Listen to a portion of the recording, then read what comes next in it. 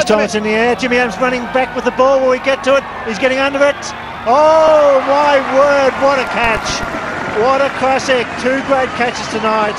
And I think he's nearly knocked himself out, the skipper.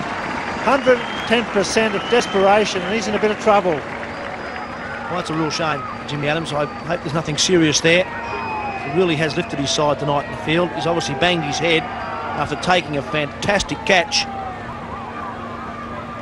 Viljoen having to go for the hit, knows he's got to get the runs off the leg spinner. This is tough.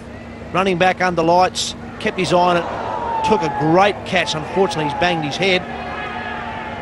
I only hope that everything's okay. This really is a superb effort. He can go back, throw the hands out the end and crash. Down comes the head.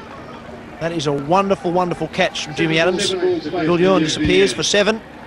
Zimbabwe now 7 for 167.